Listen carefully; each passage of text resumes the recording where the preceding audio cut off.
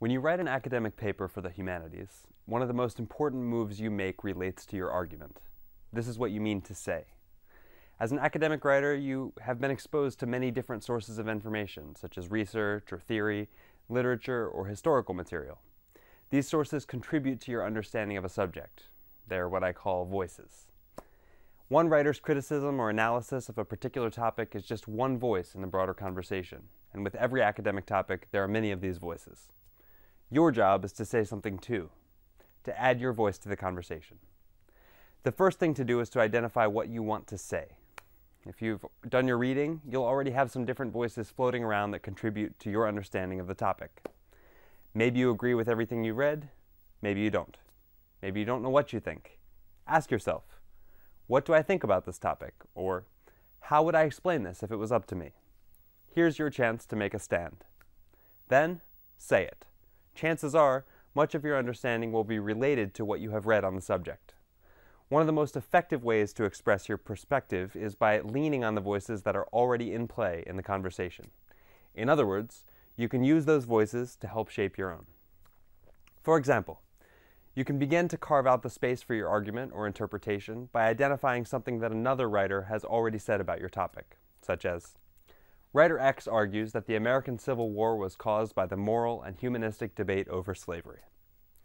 In my example, Writer X is just a stand-in for any voice in the academic conversation.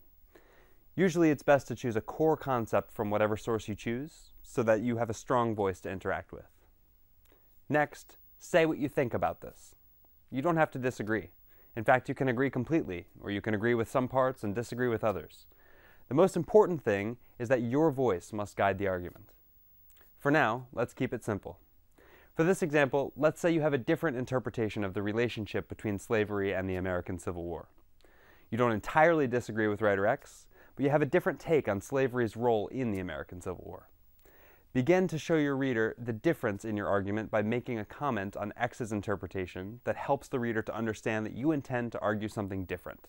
Like, while the moral and humanistic debate was clearly significant, X's assertion implies that the debate over slavery was not economic or political. Now you have set the stage to present your meaning, or your interpretation. This is your argument, and it is the statement that you will work to support as your paper unfolds. By showing that you understand Writer X's position, you can express your understanding relative to that position. You have also created a reference point with a voice that is already included in the current conversation about your topic, which, in this example, is the discussion about the causes of the American Civil War. Now, all that is left for you to do is to say what you think. Perhaps you'd write something like, but in fact, the debate over slavery was more than just a humanistic and moralistic debate. Slavery represented a major economic factor in the young American nation, especially in the southern states.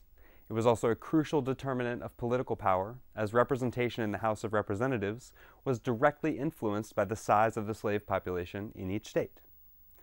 Now you've laid the foundation for your paper in 3 simple moves. First, you identified another relevant voice in the discussion about your topic. Second, you directed the reader to interpret it the way that you do. That is, you offered the reader a guide to follow as you move into your own interpretation. And third, you gave your interpretation relative to steps 1 and 2 so that the reader clearly understands what you mean. And simply put, that's it. If you follow this model, you'll be on the right track. You're not done, of course, but you're set up for success.